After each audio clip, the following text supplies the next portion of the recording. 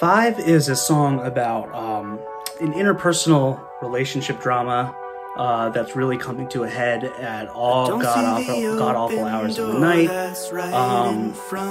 It's one of those situations where you don't really know what to do other than to get in your car and just drive and kind of sit with your own thoughts, especially on the road when at a time when there's not a lot of other drivers.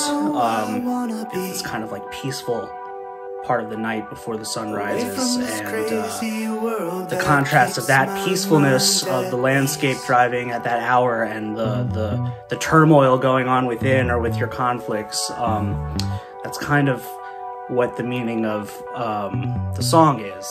Musically, 5 is kind of an older tune, but I brought this one to co-producer and drummer Garrett. He helped me a lot with the sound design on this one, especially in the synths and the drums, obviously.